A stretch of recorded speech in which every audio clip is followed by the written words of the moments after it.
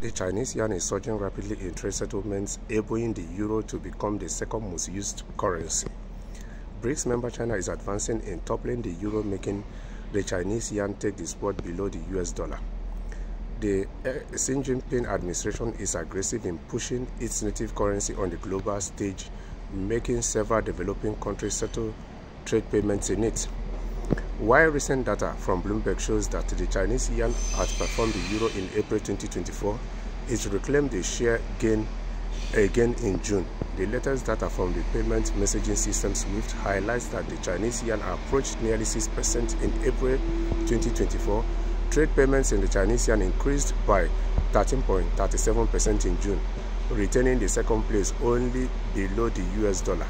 The development comes at a time when Brics is looking to dim lights on the US dollar and the euro and making the Chinese yen and other local currencies supreme.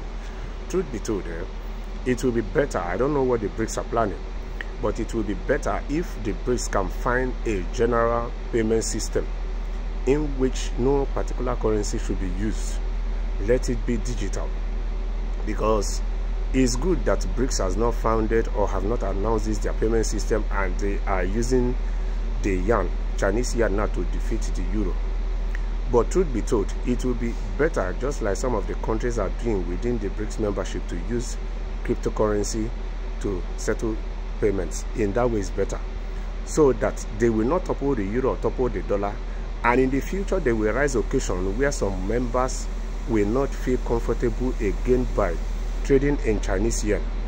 So it will be better if there is a general payment system where no particular currency is selected in the Brics, or where each country have the right to decide which currency they want to trade in, if they want to trade with the Chinese yuan or if they want to trade with their own currency with the other country.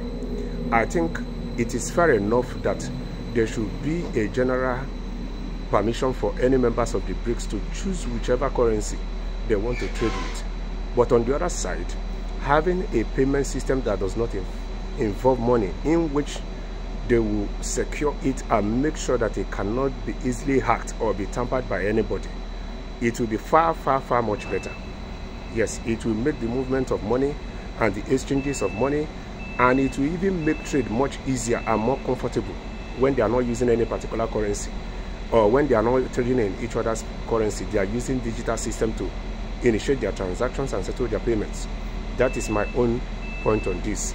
Yes, to avoid future problems, so that you don't overcome one problem to create another problem you will start looking for how to solve in the future.